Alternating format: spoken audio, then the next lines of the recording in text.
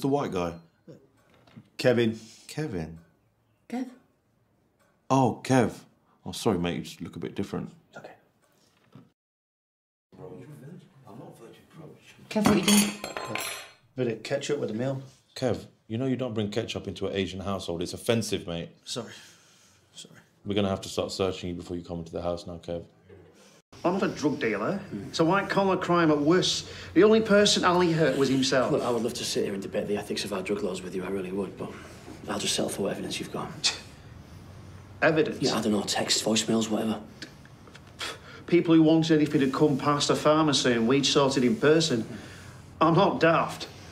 Okay, I guess we'll have to go down the station then. You tell the police what you told me. Gary, he's already been convicted of all that. He's on a suspended sentence.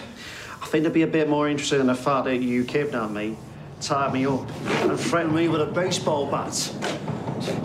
I've told you what you want to know. Let me go, and you'll hear no more from me. Sweet shop closed, has it, mate? I'm afraid we don't sell any treacle in here.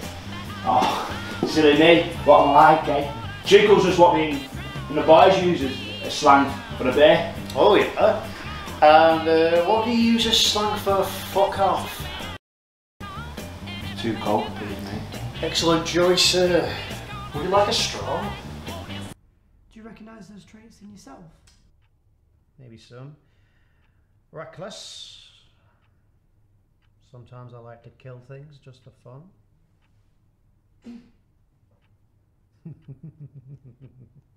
No. I'm joking.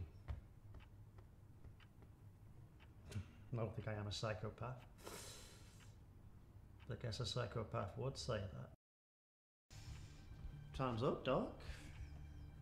Saving the best bit till next week.